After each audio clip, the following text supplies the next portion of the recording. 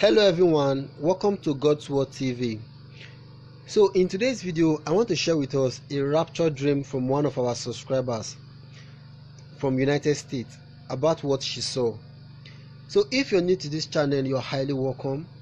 Please join the family by hitting the red subscribe button, and please remember to turn on the post bell icon on.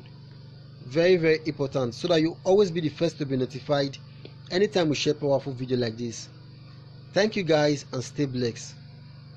So this is what one of our subscribers wrote to us, and she said, "Hello God's Word TV.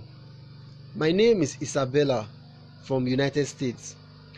On the 9th of August, I had a dream, and it was no ordinary dream. My husband and I had gotten into an argument, so I drove off to cool down, and I was at the movies. All of a sudden, angels came down from heaven, sort of like in a chariot, and there were hundreds of them. But nobody could see them except me.